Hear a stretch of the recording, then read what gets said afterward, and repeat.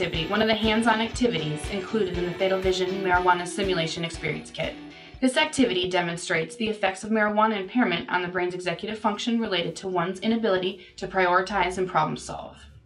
This video will showcase how the Fatal Vision marijuana goggles and maze activity work together to demonstrate impairment from short-term memory and problem-solving skills.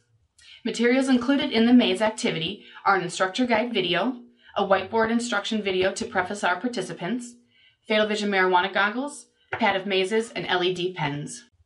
Recreational marijuana use has been shown to decrease and disrupt the brain's executive functions performance, and with this activity we do just that.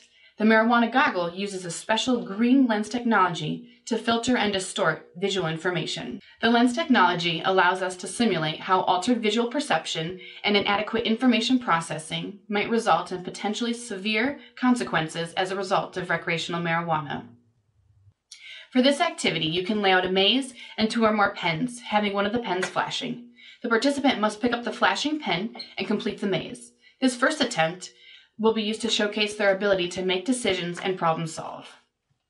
The second attempt, the participants will again complete the exact same maze while wearing the Fatal Vision Marijuana Simulation Experience goggles.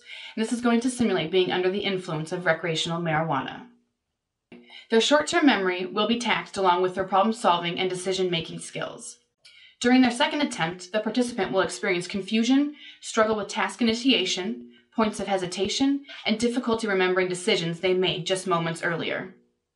Comparing their performances, it is self-evident to the participant of the cognitive impairments that are associated with recreational marijuana use. This hands-on activity addresses their susceptibility to this impairment and the potential consequences that may occur.